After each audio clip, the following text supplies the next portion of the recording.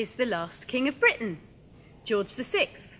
And this is his daughter, Queen Elizabeth II. Now, she's the Queen of lots of Commonwealth countries as well. And one of those is Canada. Canadian chiefs are a bit like the kings of each tribe or family. And this Canadian chief also carves beautiful totem poles. And he came over to Britain to carve one for a royal park.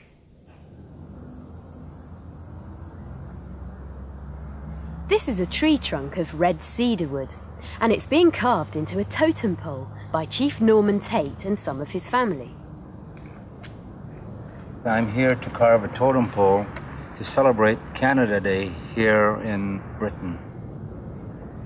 Before the European, we had no writing, so we'd carve a story on a totem pole. And this totem pole is telling the story of how the European people and the North American people met. These are some of the other totem poles that the chief has carved. Some people paint their totem poles, but he likes to leave the natural wood colour of the carvings. Chief Tate has lots of visitors who want to find out more about the totem pole. So this is what the totem pole tells, the story of how our first people met. At the bottom of the totem pole we find the killer whale, representing the method of travel by sea, and at the top we find the eagle, representing the method of traveling in modern days by plane. It's Canada National Day, and everybody's getting ready for the totem pole ceremony. Chief Tate and his family dress in special robes for the ceremony. Beautiful button blankets with pictures on. Lovely, thank you. And special headdresses.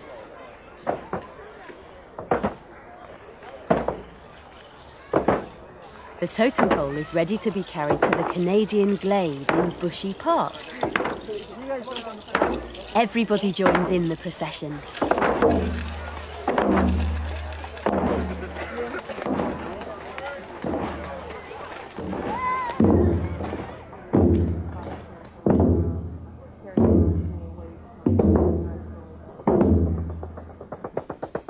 The first part of the ceremony is the squirrel dance.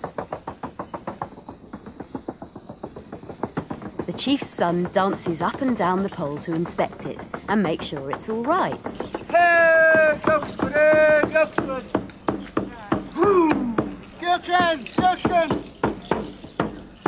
The chief performs the Breath of Life dance.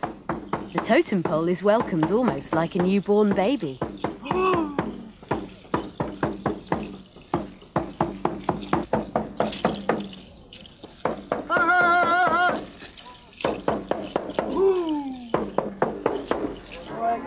Lots of people help pull the totem pole up, including some of the children. Pull on the ropes very gently, because there are a lot of people here and you don't know your strength.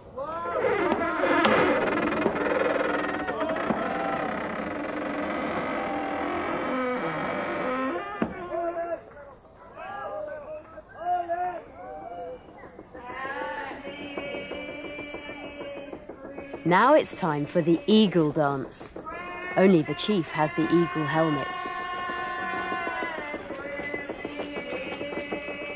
The chief's brother dances too.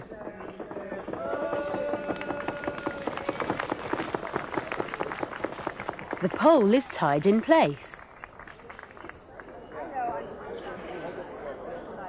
The potlatch feast is next. It means to feed the people. Gifts of food are given to everyone. And the children give gifts of fruit.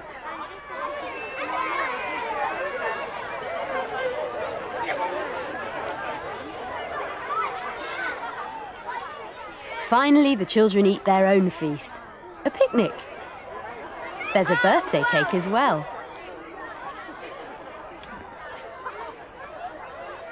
While everyone is feasting, the finishing touch is added to the totem pole.